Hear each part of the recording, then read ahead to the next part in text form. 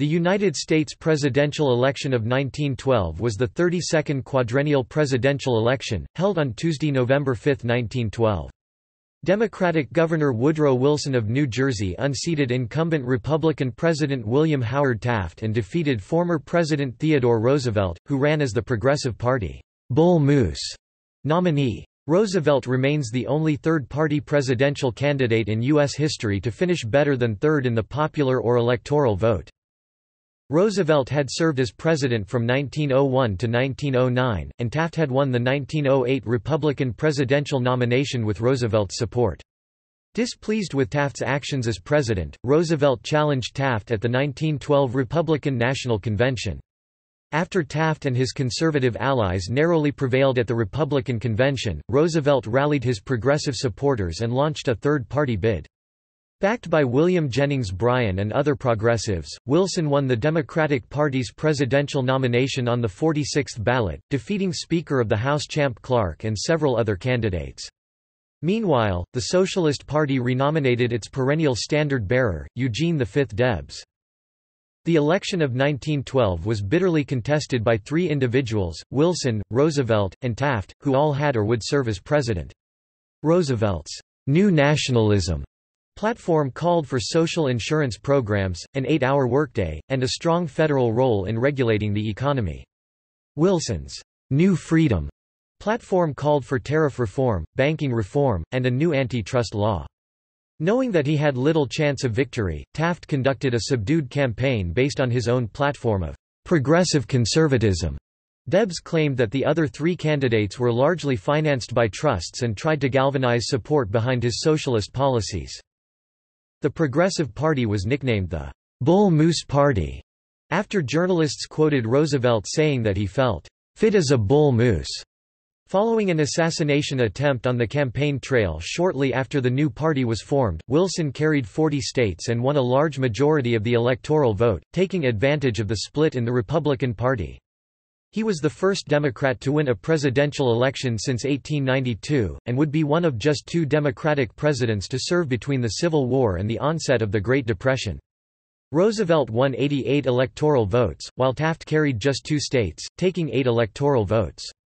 Wilson won 41.8% of the national popular vote, while Roosevelt won 27%, Taft 23%, and Debs 6%.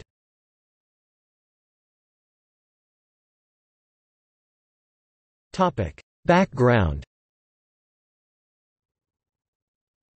Republican President Theodore Roosevelt had declined to run for re-election in 1908 in fulfillment of a pledge to the American people not to seek a second full term.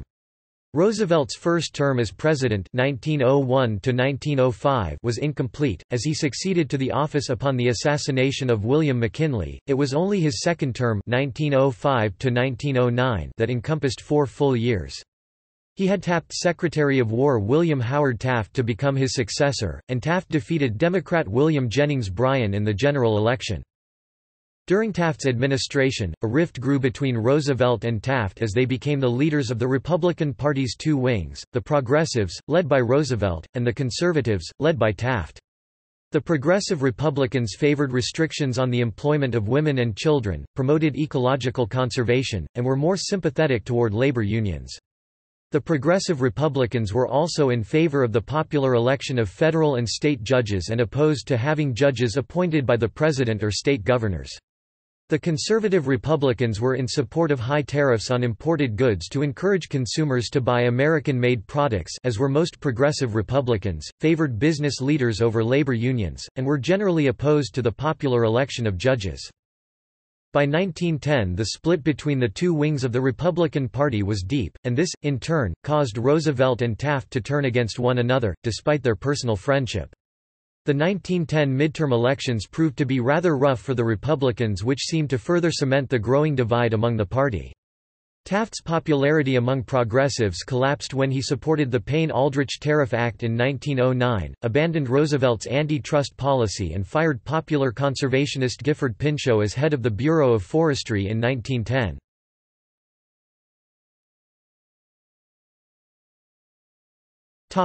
Nominations.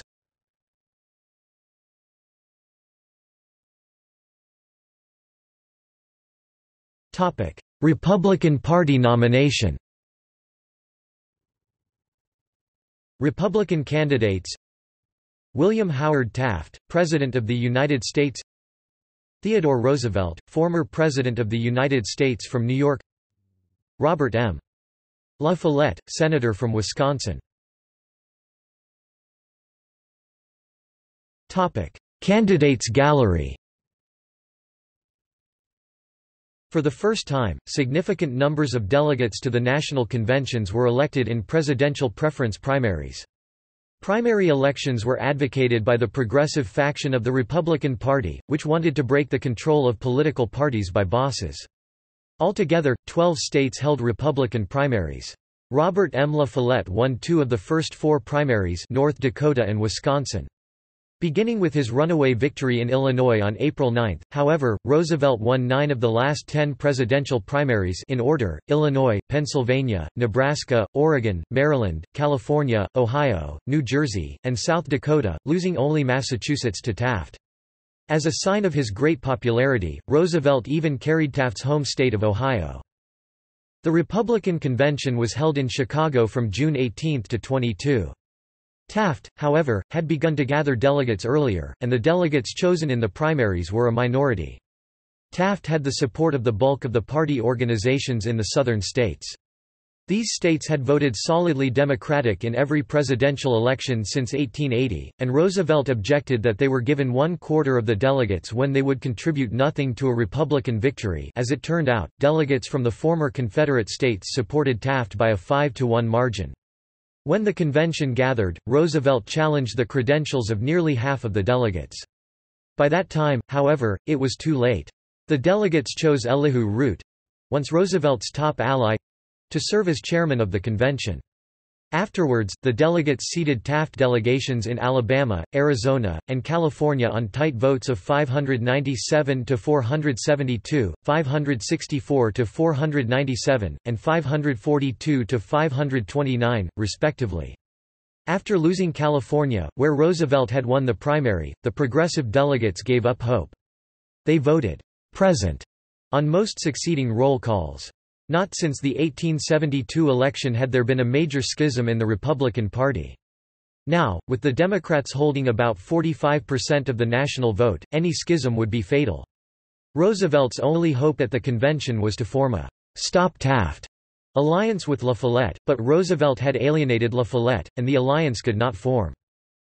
Unable to tolerate the personal humiliation he suffered at the hands of Taft and the Old Guard, and refusing to entertain the possibility of a compromise candidate, Roosevelt struck back hard.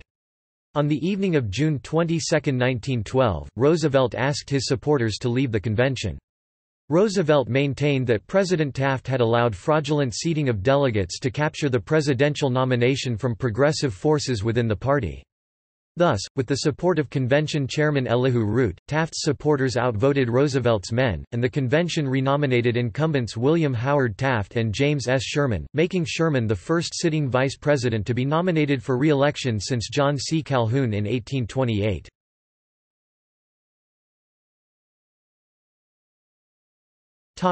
Progressive Party. Progressive candidate: Theodore Roosevelt, former President of the United States, from New York. Republican progressives reconvened in Chicago and endorsed the formation of a national Progressive Party. When formally launched later that summer, the new Progressive Party chose Roosevelt as its presidential nominee and Governor Hiram Johnson from California as his vice presidential running mate. Questioned by reporters, Roosevelt said he felt as strong as a bull moose, henceforth known as the Bull Moose Party. The progressives promised to increase federal regulation and protect the welfare of ordinary people. The party was funded by publisher Frank Munsey and its executive secretary George Walbridge Perkins, an employee of banker J.P. Morgan and International Harvester. Perkins blocked an anti-trust plank, shocking reformers who thought of Roosevelt as a true trust buster. The delegates to the convention sang the hymn, "Onward, Christian Soldiers," as their anthem. In a famous acceptance speech, Roosevelt compared the coming presidential campaign to the Battle of Armageddon and stated that the progressives were going to "battle for the Lord." However, many of the nation's newspapers, which tended to be pro-Republican, harshly depicted Roosevelt as an egotist who was only running for president to spoil Taft's chances and feed his vanity.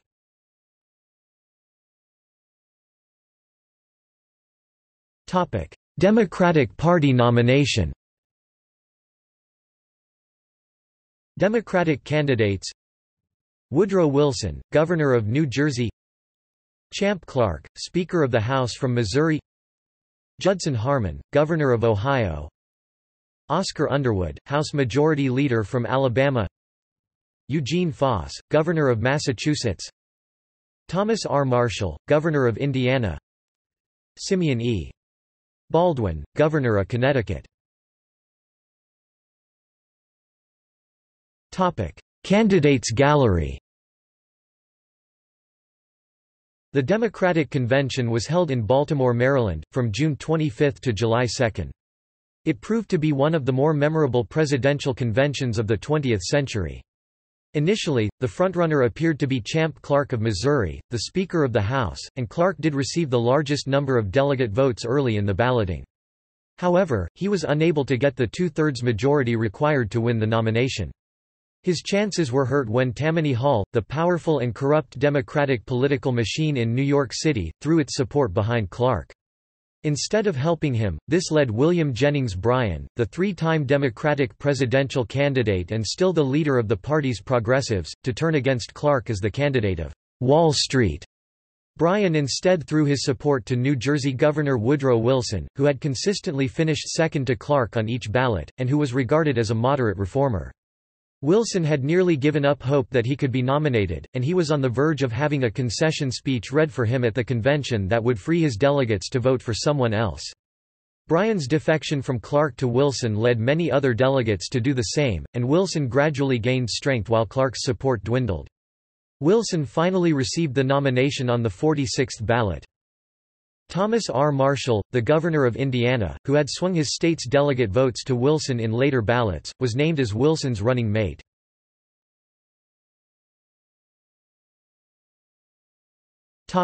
Socialist Party nomination. Socialist candidates: Eugene V. Debs, former state representative from Indiana. The Socialist Party of America was a highly factionalized coalition of local parties based in industrial cities and usually was rooted in ethnic communities, especially German and Finnish. It also had some support in old populist rural and mining areas in the West, especially Oklahoma. By 1912, the party claimed more than 1,000 locally elected officials in 33 states and 160 cities, especially the Midwest. Eugene V. Debs had run for president in 1900, 1904, and 1908, primarily to encourage the local effort, and he did so again in 1912 and from prison in 1920. The Conservatives, led by Victor L. Berger from Milwaukee, promoted progressive causes of efficiency and an end to corruption, nicknamed gas and water socialism. Their opponents were the Radicals, who wanted to overthrow capitalism, tried to infiltrate labor unions, and sought to cooperate with the industrial workers of the world. The Wobblies. With few exceptions, the party had weak or non-existent links to local labor unions. Immigration was an issue. The Radicals saw immigrants as fodder for the war with capitalism, while conservatives complained that they lowered wage rates and absorbed too many city resources. Many of these issues had been debated at the First National Congress of the Socialist Party in 1910, and they were debated again at the National Convention in Indianapolis in 1912. At the latter, the Radicals won an early test by seating Bill Haywood on the executive committee, sending encouragement to Western Wobblies, and passed a resolution seeming to favor industrial unionism. The Conservatives counterattacked by amending the party constitution to expel any socialists who favored industrial sabotage or syndicalism, that is, the IWW, and who refused to participate in American elections.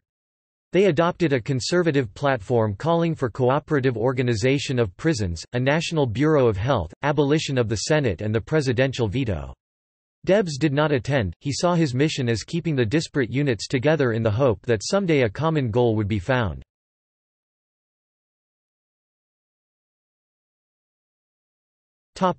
General election.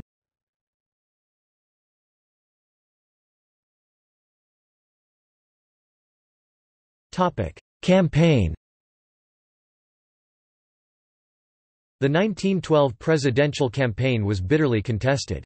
Vice President James S. Sherman died in office on October 30, 1912, less than a week before the election, leaving Taft without a running mate. Nicholas M. Butler was designated to receive electoral votes that would have been cast for Sherman. With the Republican Party divided, Wilson captured the presidency handily on November 5.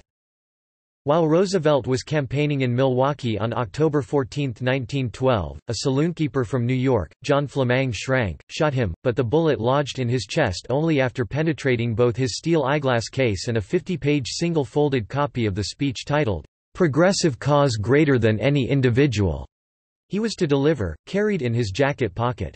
Schrank was immediately disarmed, captured and might have been lynched had Roosevelt not shouted for Schrank to remain unharmed. Roosevelt assured the crowd he was all right, then ordered police to take charge of Schrank and to make sure no violence was done to him. Roosevelt, as an experienced hunter and anatomist, correctly concluded that since he was not coughing blood, the bullet had not reached his lung, and he declined suggestions to go to the hospital immediately. Instead, he delivered his scheduled speech with blood seeping into his shirt. He spoke for 90 minutes before completing his speech and accepting medical attention. His opening comments to the gathered crowd were, "Ladies and gentlemen, I don't know whether you fully understand that I have just been shot, but it takes more than that to kill a bull moose." Afterwards, probes and an X-ray showed that the bullet had lodged in Roosevelt's chest muscle, but did not penetrate the pleura. Doctors concluded that it would be less dangerous to leave it in place than to attempt to remove it, and Roosevelt carried the bullet with him for the rest of his life. In later years, when asked about the bullet inside him, Roosevelt would say, "I do not mind it any more than if it were in my waistcoat pocket." Both Taft and Democratic nominee Woodrow Wilson suspended their own campaigning until Roosevelt recovered and resumed his. When asked if the shooting would affect his election campaign, he said to the reporter, "I'm fit as a bull moose," which inspired the party's emblem. He spent 2 weeks recuperating before returning to the campaign trail. The election of 1912 is considered the high tide of progressive politics. Had either Roosevelt or Taft stayed out of the race, a Republican victory would have been assured. The Socialists had little money. Deb's campaign cost only $66,000, mostly for 3.5 million leaflets and travel to rallies organized by local groups. His biggest event was a speech to 15,000 supporters in New York City. The crowd sang, "La Marseillaise," and "The Internationale." As Émile Seidel, the vice presidential candidate, boasted, "Only a year ago workingmen were throwing decayed vegetables and rotten eggs at us, but now all is changed. Eggs are too high. There is a great giant growing up in this country that will someday take over the affairs of this nation. He is a little giant now, but he is growing fast. The name of this little giant is socialism." Debs said that only the Socialists represented labor. He condemned "Injunction Bill Taft" and ridiculed Roosevelt as a charlatan, mountebank, and fraud, and his progressive promises and pledges as the mouthings of a low and utterly unprincipled self-seeker and demagogue. Debs insisted that the Democrats, progressives, and Republicans alike were financed by the trusts. Party newspapers spread the word. There were 5 English-language and 8 foreign-language dailies along with 262 English and 36 foreign-language weeklies. The labor union movement, however, largely rejected Debs and supported Wilson. Roosevelt conducted a vigorous national campaign for the Progressive Party, denouncing the way the Republican nomination had been stolen. He bundled together his reforms under the rubric of the new nationalism, and stumped the country for a strong federal role in regulating the economy and chastising bad corporations. Wilson supported a policy called the New Freedom. This policy was based mostly on individualism instead of a strong government. Taft campaigned quietly, and spoke of the need for judges to be more powerful than elected officials.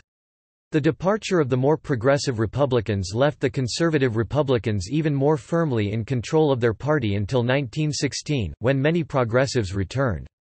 Much of the Republican effort was designed to discredit Roosevelt as a dangerous radical, but this had little effect.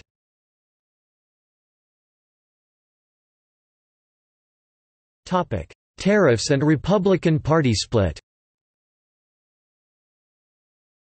Before the ratification of the 16th United States constitutional amendment 1913, the funding of the United States government heavily relied upon tariffs. Tariffs are a direct taxation of raw materials and manufactured goods with regard to trade. This issue was key in fracturing the Republican Party. Early in his term, President Taft had promised to stand for a less protectionist tariff bill. Protectionism was major policy of the business-oriented Republican Party. After congressional deliberation, the Payne-Aldrich Act 1909 was passed and signed by President Taft. The Payne-Aldrich Act would not satisfy the growing economic sectionalism of the country. The Northwest and South wanted tariff reductions on manufactured goods, as well as more raw materials to be added to the free list non-taxed goods. The new tariff policy would increase duties, going against President Taft's promises. It further alienated the progressive wing of the Republican Party. President Taft's inability to satisfy both wings of his party would create a political opening for his predecessor, Theodore Roosevelt, to make a run for the presidency. Theodore Roosevelt would rally progressives with speeches to pressure the political establishment. In regards to the existing tariff policy, Theodore Roosevelt would vouch for less than pre greater than an expert tariff commission, wholly removed from the possibility of political pressure or of improper business influence.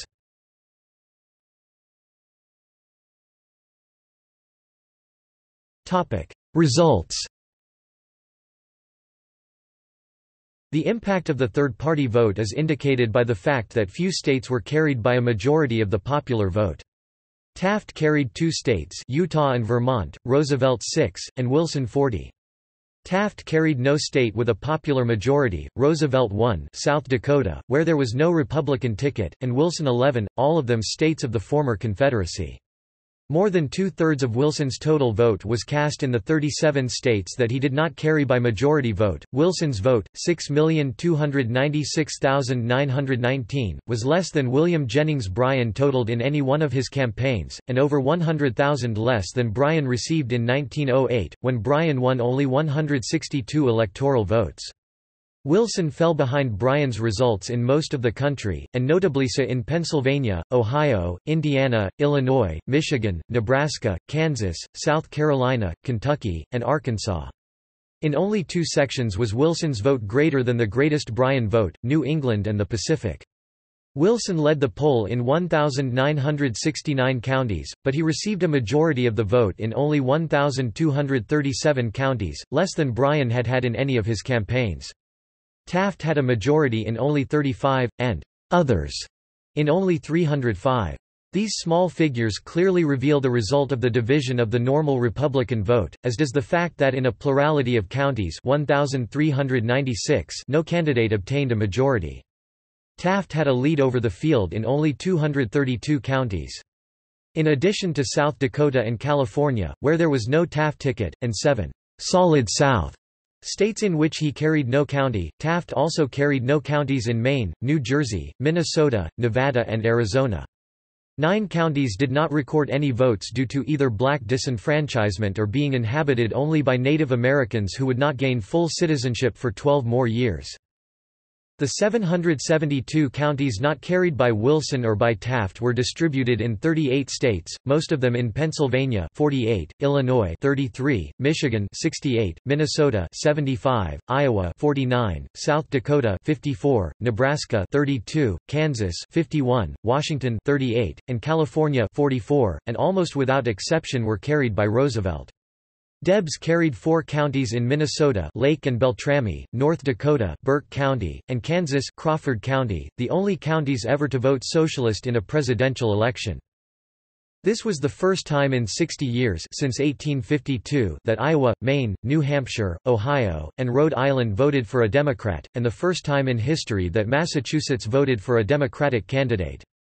This was the last election in which the Democrats won Maine until 1964, the last in which the Democrats won Connecticut and Delaware until 1936, the last in which the Democrats won Illinois, Indiana, Iowa, New Jersey, New York, Oregon, West Virginia, and Wisconsin until 1932, and the last in which the Democrats won Massachusetts and Rhode Island until 1928. After the 2016 presidential election, 1912 remains the last election in which the key Indiana counties of Hamilton and Hendricks, along with Walworth County, Wisconsin, Pulaski and Laurel counties in Kentucky and Hawkins County, Tennessee have given a plurality to the Democratic candidate. Source: Popular Vote, Leip, David. 1912 presidential election results. Dave Leip's Atlas of U.S. Presidential Elections. Retrieved July 28, 2005. Source: Electoral Vote. Electoral College box scores 1789 to 1996. National Archives and Records Administration. Retrieved July 31, 2005. Topic: Geography of results.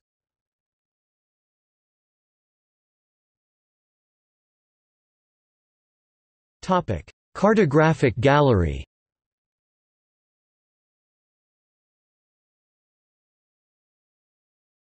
Topic: Results by state.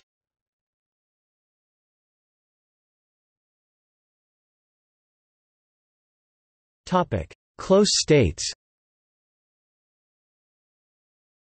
Margin of victory less than 1%, 13 electoral votes. California, 0.03%, margin of victory less than 5%, 142 electoral votes. Idaho, 1.05%. Illinois, 1.62%. Wyoming, 1.77%. Vermont, 1.91%. Maine, 2.02%. New Hampshire, 2.04%. Connecticut, 3.28%. Rhode Island, 3.48%. Massachusetts, 3.58%. Pennsylvania, 4.04%. North Dakota, 4.42%.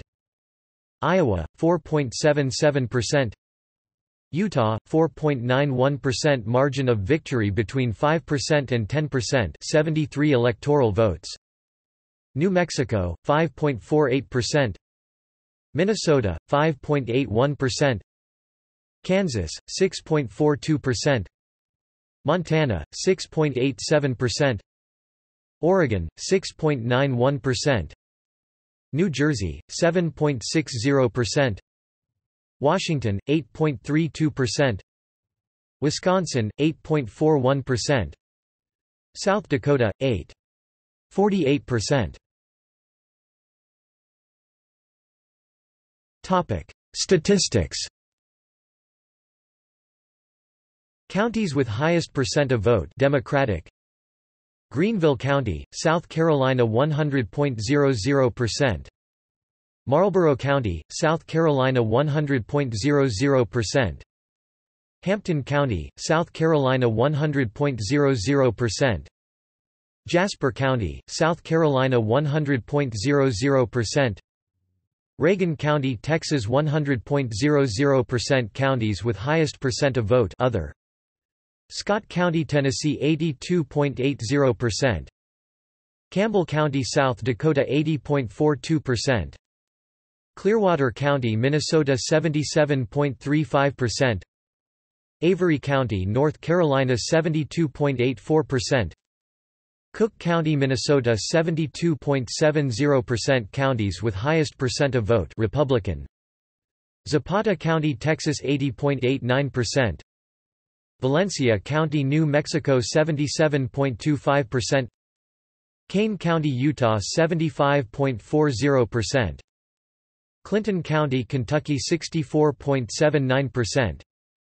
Huerfano County, Colorado 63.36%.